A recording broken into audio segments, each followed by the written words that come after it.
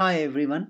The video presentation today is a collage of 5 laparoscopic cholecystectomies done in our unit by surgical trainees. The complexity grading of these operations were marked as easy to moderately difficult. The video will demonstrate the basic principles of doing a safe laparoscopic cholecystectomy. Familiarity with the anatomy of the hepatobiliary region is vital to doing a safe cholecystectomy procedure. Although the terms the callous triangle and the hepatocystic triangle are used interchangeably, the correct terminology to use is the hepatocystic triangle. That's because in the callous triangle, the cystic artery forms the cephalid boundary instead of the liver surface. This distinction is very important because it is the hepatocystic triangle that need to be demonstrated and cleared rather than the callous triangle.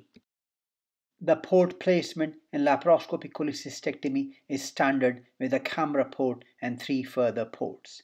The patient is put in a reverse Trendelenburg position with a right tilt up. Step number 1 is to grasp the fundus of the gallbladder and push it to the right shoulder.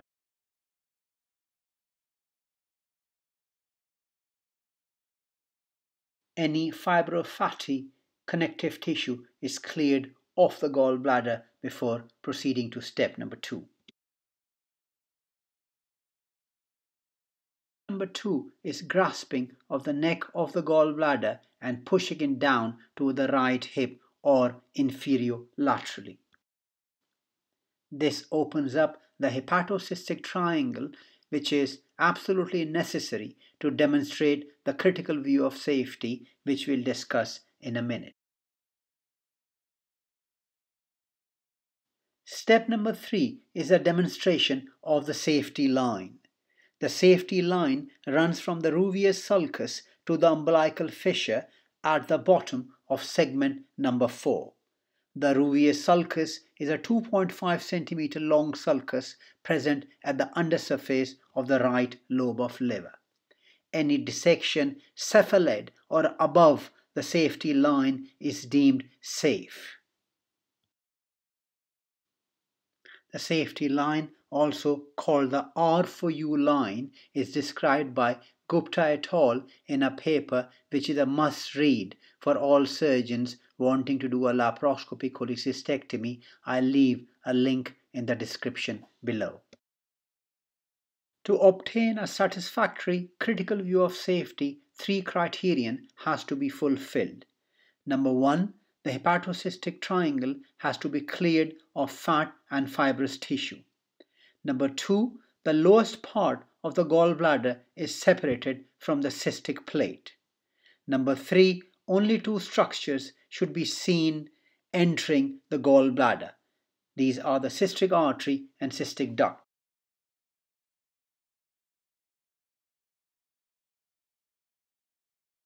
Step number 4 is the clipping and division of the cystic artery and cystic duct once the critical view of safety has been obtained adequately. In this particular patient, the neck of the gallbladder is pulled up rather than inferior laterally toward the right hip of the patient. This causes a problem with the alignment of the cystic duct to the common bile duct. As soon as the neck is grasped and pulled in the right direction, the critical view of safety is displayed adequately. The gallbladder was then removed routinely.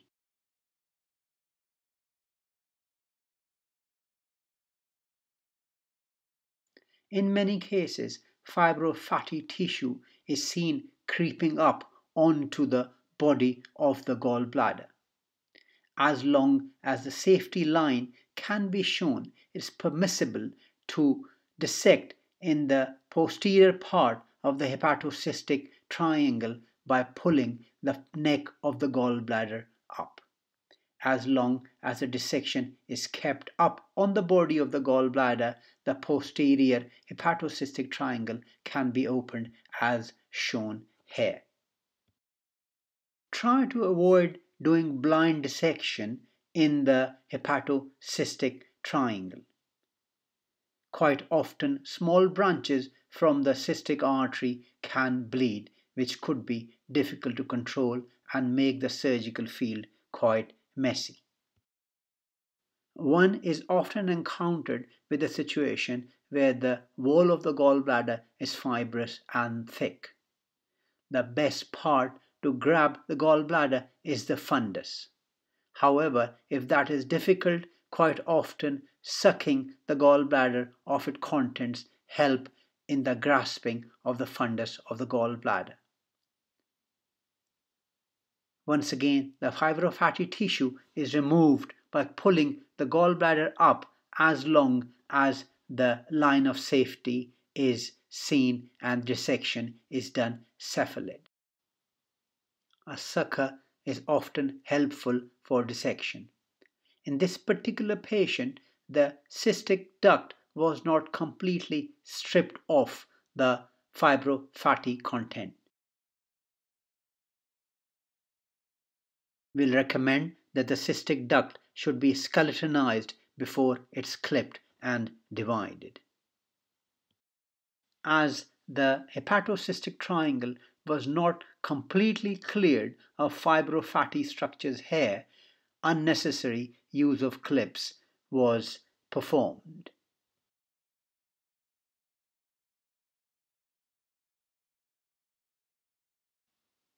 The cystic artery was eventually located posterior to the fibrofatty tissue and was eventually clipped in a safe manner.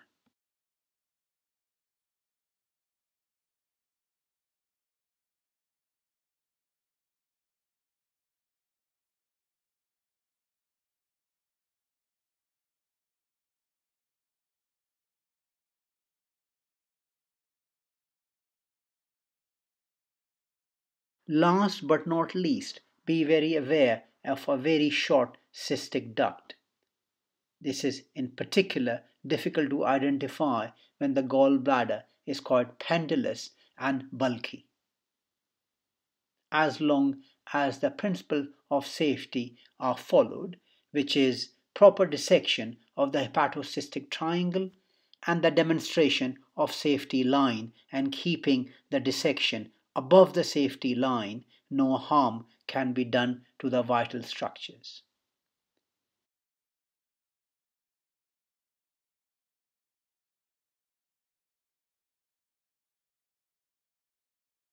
I hope you've enjoyed today's video presentation.